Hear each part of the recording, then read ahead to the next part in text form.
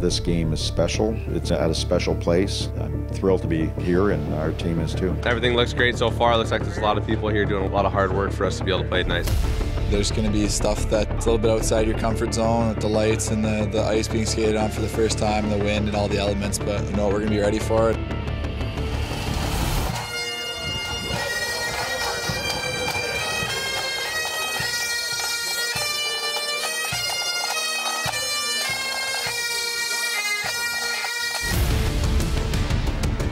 Looks amazing, and it's a lot of history in this arena.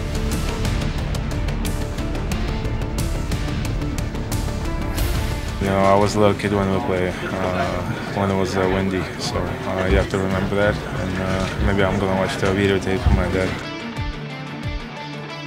It's gonna be fun to challenge yourself with a new experience like this.